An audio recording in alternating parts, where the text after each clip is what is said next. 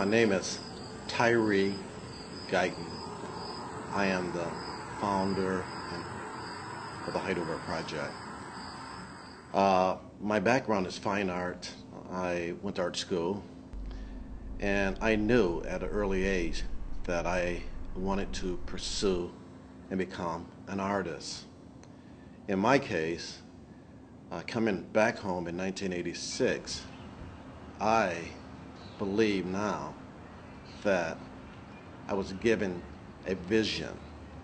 I believe that I was put here for the purpose of creating the Heidelberg Project, which is this outdoor environment over on the east side of Detroit that was created in 1986, and today that project is known around the world. The philosophy of the Heidelberg Project is to take nothing and to take that nothing and to create something very beautiful, very whimsical, to the point that it makes people think.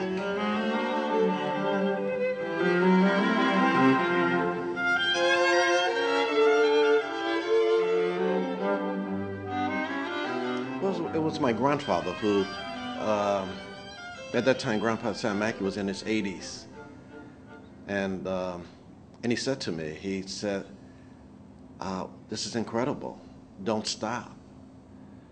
Don't get discouraged. So it's my he was 88 years old, or 88 years young, my grandfather, who saw something in the art at that time, who gave me inspiration and said, don't get discouraged.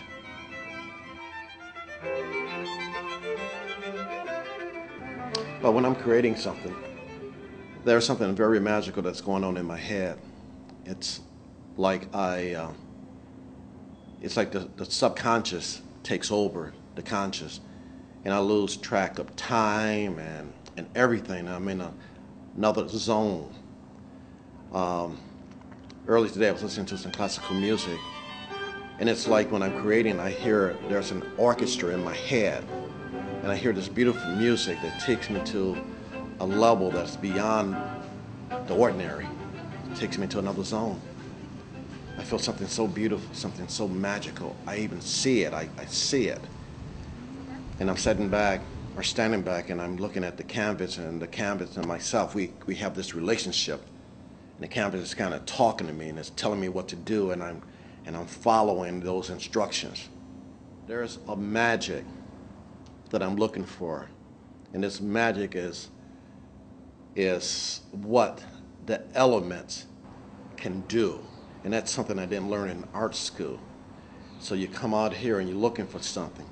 That's, you think about the rust, you think about the way light, rain, the elements, how it comes in to create a magic that is beyond my understanding. And it's something that I didn't learn in art school, but coming out here into the world. And the world takes you to another level.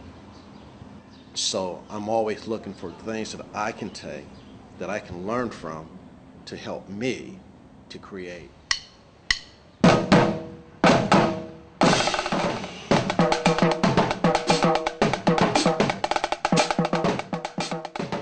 That's why I was like, Heidelberg still there, you know what I'm saying? They haven't changed, you know what I'm saying? They still putting, they probably adding more art to the situation, you know what I'm saying? So, I mean, when she brought the project to me saying that she was from there, it got my heart, because I grew up over there. So I'm like, you know, that's God's work for her to come back and say, okay, God's saying you're gonna go back to the area where you came from, and now you get a chance to bring your kids to, you know, display over there along with the art. So that's gonna be the most fascinating part to me, because the art over here, and you know, I can have my kids, that's more art, you know, so that, you know, that's gonna make me enjoy it even more. You know, us marching down the block with these drums, and then you see the art everywhere and the kids and stuff. It's just a happy moment, you know?